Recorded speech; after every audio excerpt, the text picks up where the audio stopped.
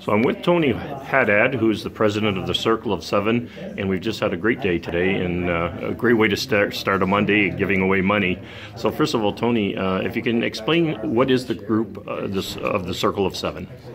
The Circle of Seven is a group of 7 individual members who have been together now for over 20 years, with some changes in the membership, but seven members of our community that are passionate about the Windsor-Essex area, about helping our community and supporting those projects, organizations, and individuals who may have a need, who may have a project, or who may have a challenge that our funding contribution can make a difference in their lives and help them as they make progress and they proceed with their project or on an individual basis. So today you had the great privilege of giving away $50,000 and targeted to 5 different organizations. First of all, can you just identify the 5 different recipient organizations? Yes, it was a great honor to be able to share the proceeds of our Denim and Diamonds Gala, which is an annual event that we hold at the Children's Aid Society. And the beneficiaries this year were the Canadian Mental Health Association, Hotel du Grace Healthcare, the House of Sophrosyne, the University of Windsor, and the Children's Aid Society. Now, how are these recipients selected out of the many, many needy organizations in the community?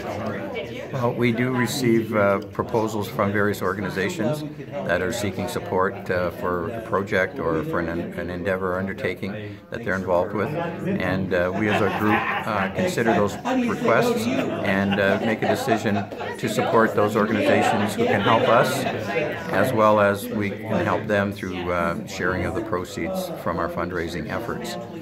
In addition, we have pledges that we've made over 5 years to both the University of Windsor as well as the Children's Aid Society, and those are an annual contribution that we make over a 5-year period, and for a major project that both those organizations undertook. And we were happy to be a partner and a supporter of that fundraising campaign for both the university and for the Children's Aid Society. Now, they say imitation is the finest form of flattery, and the Circle of Seven and what it does here in the Windsor-Essex community is now being modeled elsewhere. Can you tell us a little bit about that?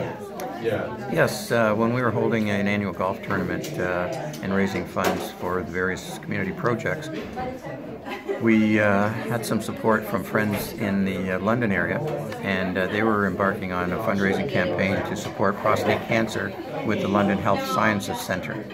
And they modeled their golf tournament after ours, which was a reception on the Sunday evening with the live and silent auctions, followed by a golf tournament and auctions going the next day.